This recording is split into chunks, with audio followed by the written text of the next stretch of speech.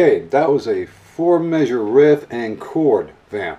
Key of E. If you're playing the blues, this would be the first 4 measures, or it could be something else, whatever. Thing is, you're doing it by yourself.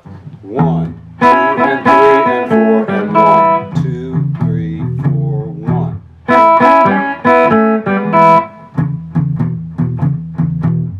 1. Alright, so you've got basically a riff, and you have rhythm. So this is a good way to, if you want to do a 3-piece, or if you're working in with a duo, or whatever.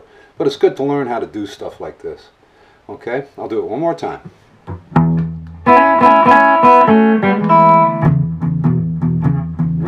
2, and 3, and 4, and 1, 2, 3, 4, 1, 2, and 3, and 4,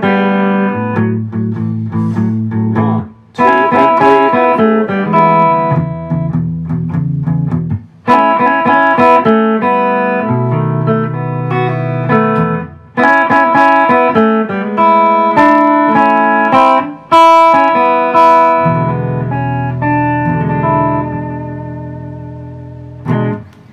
Okay, the riff.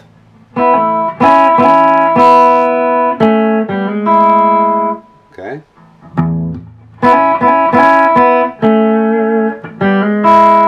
Okay, now for the rhythm. All right. That's all I've got today. Talk to you later. Have a good one.